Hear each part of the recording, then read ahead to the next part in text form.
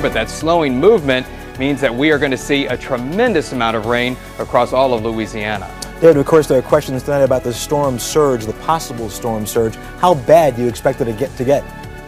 Well, Russ, I think this could be a very dangerous aspect of the storm, and in fact, we're very concerned about the parishes along the coast below New Orleans. Anywhere to the right of where the storm makes landfall, it could be up to 12 to 16 feet of storm surge, and I think that's going to mean a lot of coastal flooding.